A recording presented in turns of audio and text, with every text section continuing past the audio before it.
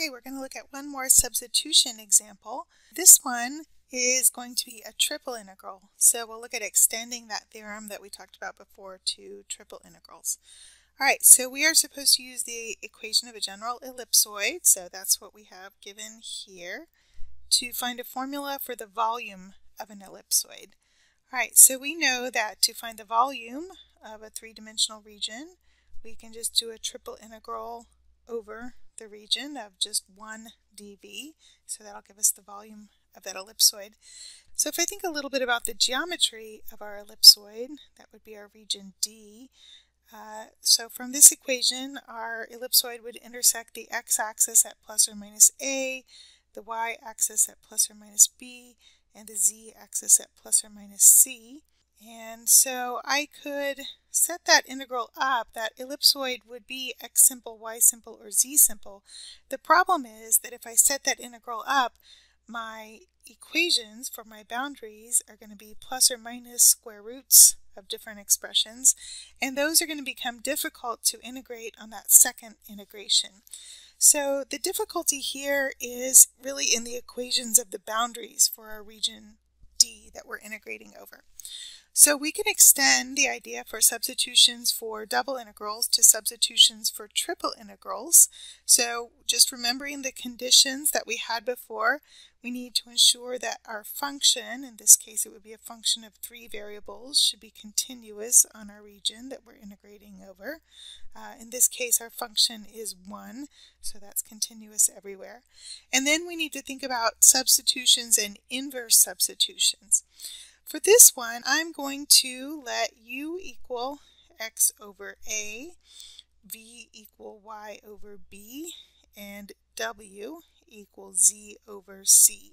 So those will be our substitutions. And then our inverse substitutions, I would need to solve for x, y, and z. These are all fairly simple, so I'll just multiply through by the denominator and get my inverse substitutions. These substitutions would give us a 1-to-1 transformation from our region D in the XYZ coordinate system to a region G in UVW coordinate system, and I'm just going to go up here to the equation of my surface and make my substitution. So in place of x over a, I'll put u, in place of y over b, I'll put v, and in place of z over c, I'll put w. So we'll get our new equation, u squared plus v squared plus w squared equals 1. So in UVW coordinate system, that would be a sphere of radius 1 centered at the origin. Okay, and so then the other thing I need to be careful about when I do my substitutions is that Jacobian, and I need to check that my partial derivatives will all be continuous.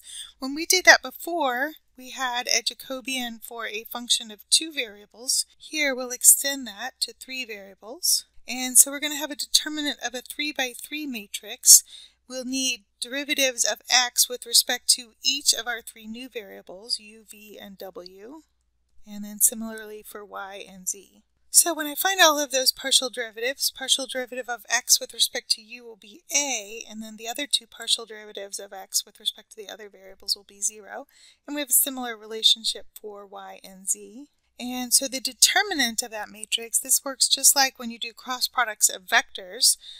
If I expand along this top row here, I would have a times the determinant of what's left when I eliminate the row and column that a is in, so bc minus 0. And then when I do these other 2 entries, I'll have 0 times the determinant of what's left, and then 0. So my determinant is just abc.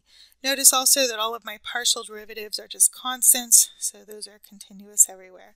So we can go ahead then and just transform our integral. I'll just go back up here to the top and do that. Transform our triple integral to a new triple integral over our region G in UVW space. My function that I'm integrating is 1. I need my determinant, dv. And this one is actually one where you can now just write down the answer. A, b, and c are constants, so you can pull that outside of the integral sign. And then this integral that's left would be the volume of G. Since G is a sphere of radius 1, you actually probably know the volume of that. All right, so we end up with the volume for formula of an ellipsoid given by this expression here. I'll write that out here to this side. 4/3 pi ABC. So it's similar to the volume formula for a sphere. Remember that the volume formula for a sphere is 4/3 pi r cubed.